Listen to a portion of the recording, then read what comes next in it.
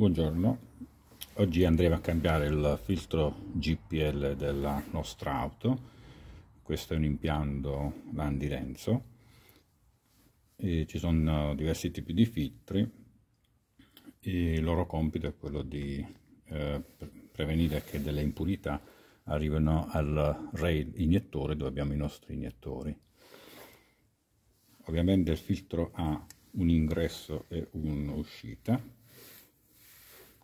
In questo tipo di filtro abbiamo la scritta in dove entra il gas, out invece dove esce, quindi out deve andare verso gli iniettori, in invece l'ingresso che va dal vaporizzatore verso gli iniettori. Questo è già usato, quello nuovo che utilizzerò è questo.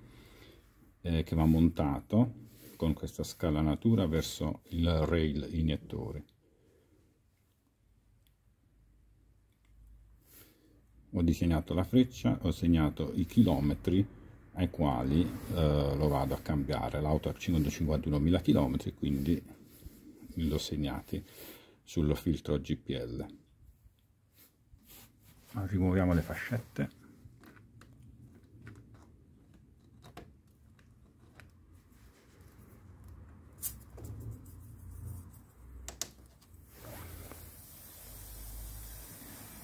Uscirà un pochino di gas.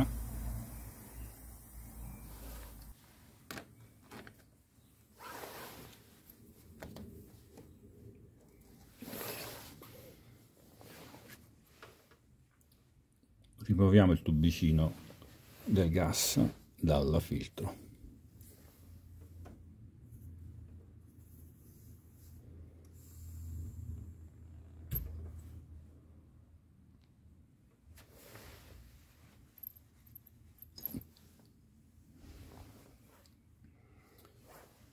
Questo filtro va cambiato ogni 15.000 km.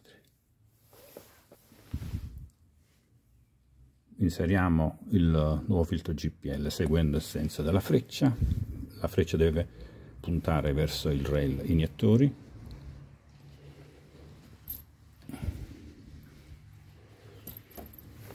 Non dimentichiamoci di rimettere le fascette.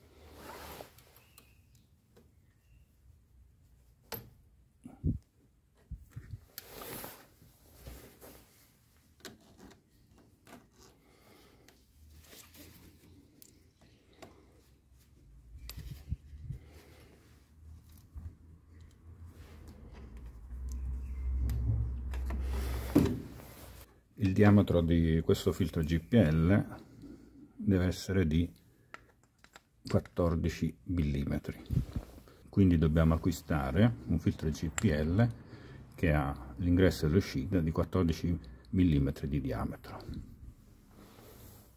Ci vediamo al prossimo video.